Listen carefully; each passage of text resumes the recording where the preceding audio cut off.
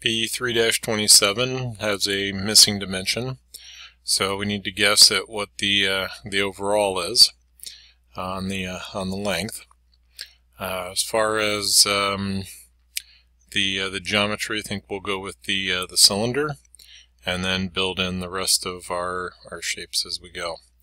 Not really given if this is on center line, just kind of a quick projection.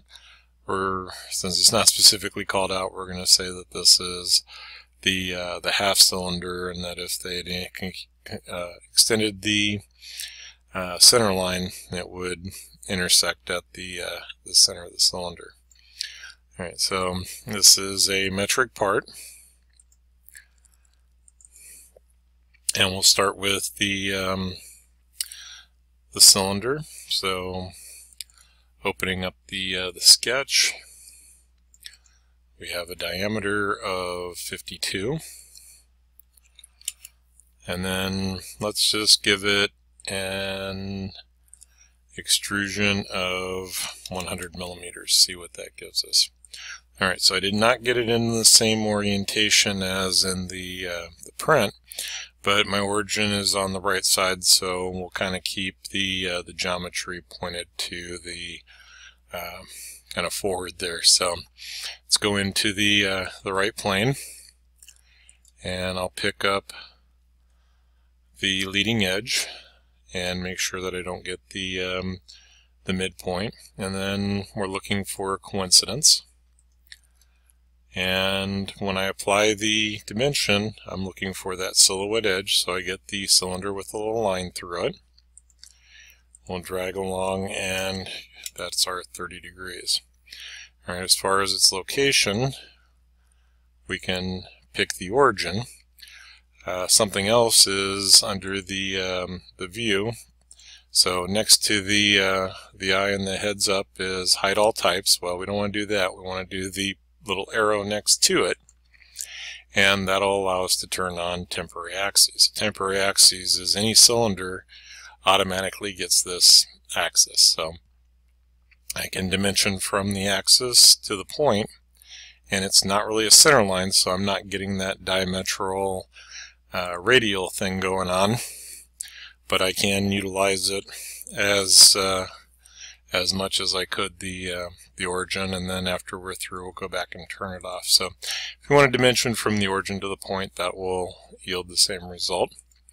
I'm going to leave this as an open profile, so when I extrude cut, this is going to be through all both, so basically cutting all the material away. The arrow is pointing towards the side that I want the material removed. We'll go ahead and accept that. And then for the rectangular notches at the nose, go into the top plane because I don't really have anything planar there to work with. I do want to mirror this, so we'll go from the origin to the end of the geometry.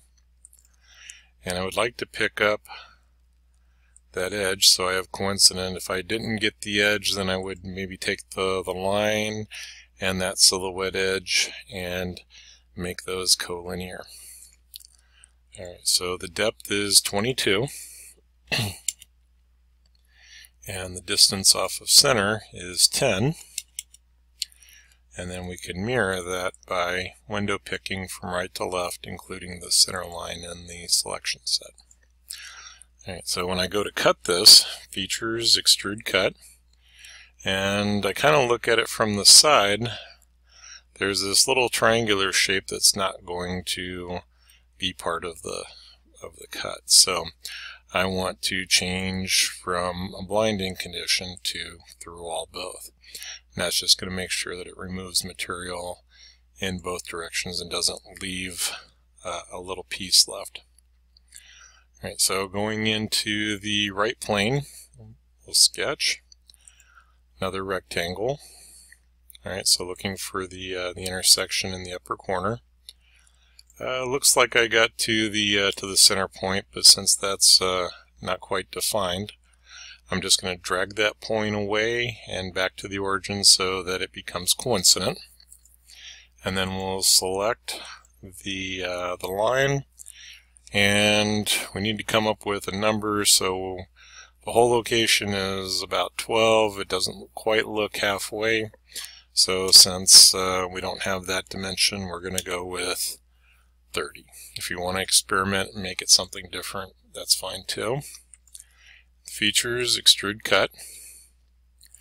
And this will be a through all both so that it removes the material from both sides of the right plane. And then we'll start the sketch. And I'm looking for that inference line to the origin, but I'm not expecting it to automatically apply. So 12 millimeters for the diameter, and then 12 millimeters from the edge. Alright, and then we can just check. Center point didn't pick up, it moves left to right, not up and down.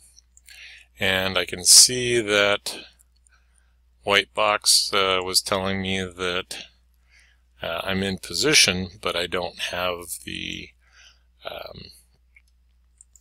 automatic inference isn't going to take place with that those selections with that geometry.